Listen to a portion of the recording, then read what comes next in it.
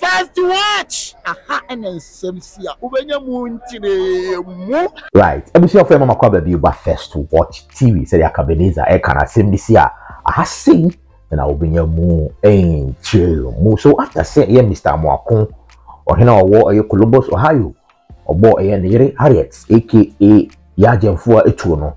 The obvious question and answer question amount for Bisa and they say, no, Omumano Crano, Omaway. I say, me see, no, Omumano away.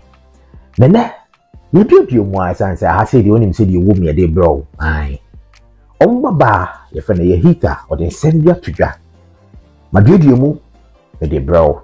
Or my update. Omame, or say, send her call. Nina, me the bro. Na answer na eye Mr. Amoako ebebo ne hutuo no na chese one eye ne wife Harriet omawo enine. First one no eye bema wo 24 years Jeremy. Second one no yoba Hika ono 21 years and eye third one no so no oye Clinton oye bema o 16 years and last one so no eye bema eye Caden ono so ewo 7 years.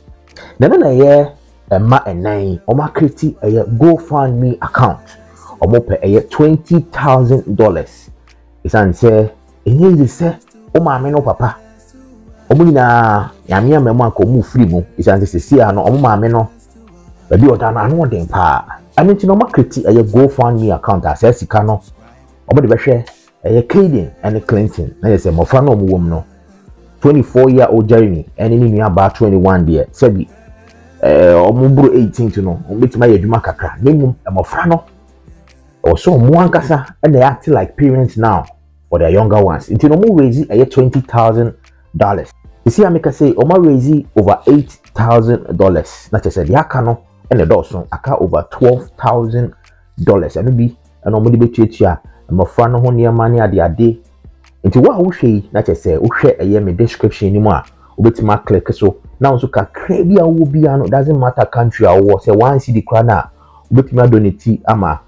Aye omo GoFundMe account no aye on hina okuno ho no bo aye na yiritu no GoFundMe account no link no ene wo aye description ase no to betimeti akakra na mo friends so no omo dia share aye omo nua ketua Clinton eni aye KD na asemu awe hopa isan say wo hwe aye omo baba aye hiza owie aye university obo degree in psychology na nya asem ketua exactly a month and asemu e see when they say May 5th May and the better one on says see and Yame and Adom or Baby Ohio University 1 month later and I same way a see a mufie.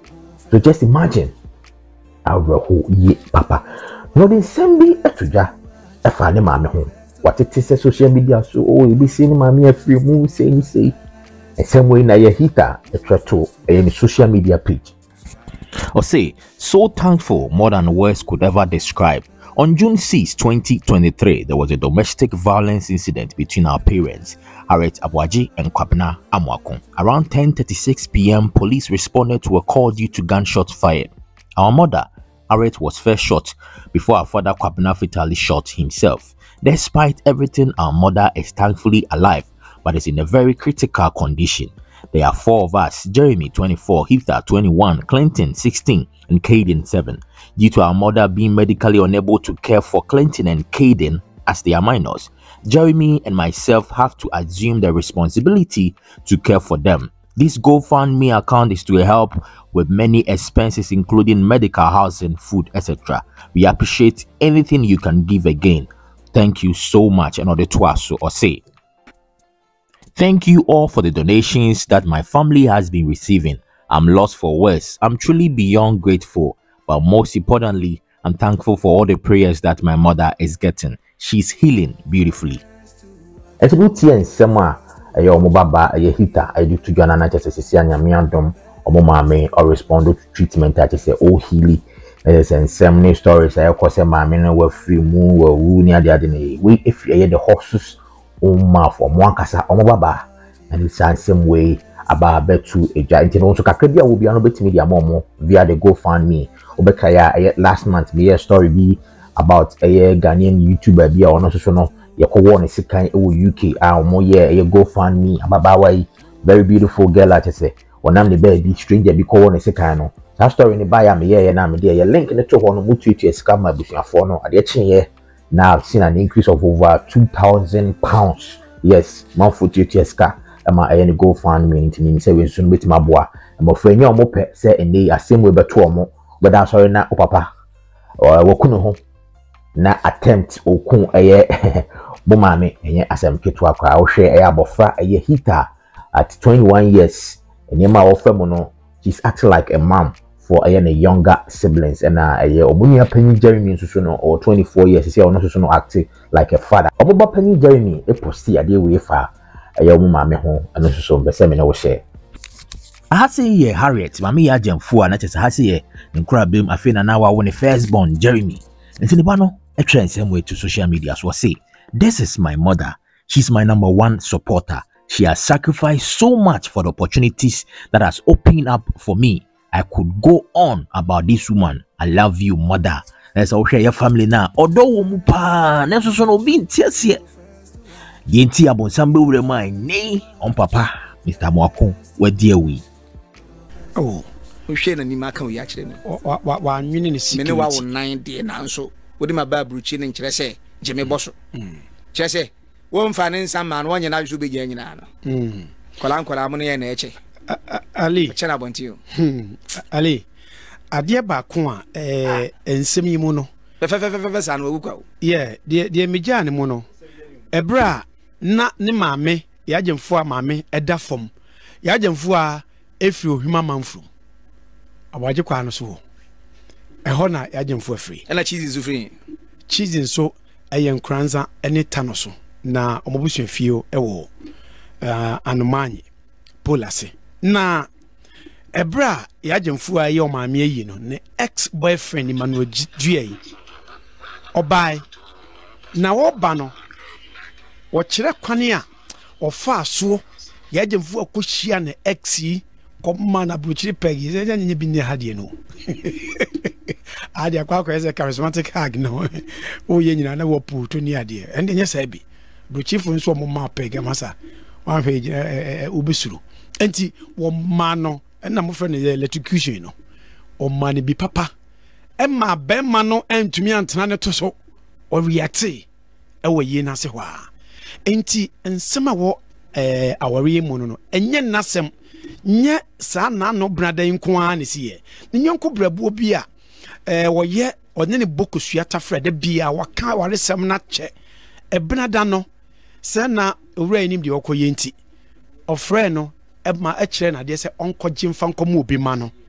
enti ofre no bisanse ne nsaka na o se ane anche bia ene wo audio so de bre no enti bra o tie wie no bra o send the audio no from the look of things no any 2 minutes ene obo ne hotu no enti na obi ka say o man tie ne ntem ne ade no owo audio no so e call ne contact no so no ne tune no si oba no so dada ti o boss wie ya na dimekum eno wie no de toa no so o de hwe ono so so eno de toa so ntiali ensem pi wo kire ne efie hofo bi abusua panyi ene ne nawfo bi kombo o se omnyina wa bruchi omnyina wa bruchi ro na on sa o se bi o mu o ye well no we say a circumstantial evidence wan fa ne ba bi adi amem o se ne nua ba o mu ka akire on na mfa ne fie ede ne kra ede kwa na chese nkra ya mema oni ho a gawo ni o se wo ne banam na aka se gawo bani o se ne maame na eka wo me de awe ho ase ba de so de ne na me de gawo bani o se ne maame na se be ba no oni ho nso a omfa ma ne wo fa seketo akra inshira wo 3 years na kire se enkofi yes ne papa akra efie nya fiketo o maza nye fiketwa na for one or two reasons ye ntumi fa ba bi efie no wono entudwa and the wise akwa no so wo chire no ma chire no na wo se emma hunu ne omope owi ase da abode oba ohunu ne ope owi ase da ene onya be ma tenten gram a ade eche opere da fusu onya de da fusu a wo petietia ne wapuni to onya tietia wapuni to a wo pede wo abodwo se ewa bumunwi onya de obo bumunwi a wo pede ne be ma wa ade eche opede ne be ma etia Oba hunu ne wo pe wo wiase da. Etu ntimi nya bibia ma oba ni nso wo wiase nso da. Nti be ma ha ho oba ho da. Ba bia wo bia be ma ha ho oba ho da. Ni obetimi bia ye. Ah. Na ha ho ne ade ma no. Obi asori akwa asenyo no. Apetro sa akwa asense. Na nka wo obedi nantwinam nkwan. Babo yira kohoma. Koto namanama be nkwan ma me. Okwa Musa a woto nam no ne nsa de dada Musa kom. Musa tome so no atwa namanama to no so. Abaya aduane ma wudi no. Ne nsa da okom anse ne nam na dos be be na Musa o ma atom so sa. Ade a che ko Musa ho a Musa abega kana Musa de che no. Agura nam frinti na Musa akɔwe o yire wona nkwase table na se. Obadwu ho ante ase da. Oba hu ni opo wi ase da. Wo agba akɔhoma no unya basobɔ Musa be fawire akama ya ka sema ni kwase kabu. Oba fawire na banama nso no twa to so nti. Oba hu ni opo wi ase da. Na ka be ma de wakotena buruchiri. Ma wonnan. Uni ma buruchiri ho ma ache. No a ahwe fefe. Da ma mi wi na be ya yi a. O se me ex-boyfriend bi me na hye aware ntimi be ja. No watimi bie wano aka we a kire no buru ni kurum ho. Enso aba otu abo no hutu me nso so me ma oba ntimi nkumi ho. Me nim de oba ba yam ya mekumi ho. Ene ye ho nyama ho omere. Nanso obi ntimi we stand sa de no. Na ato na otiemi a akire na mu ya sina bebu nyina de enku ho.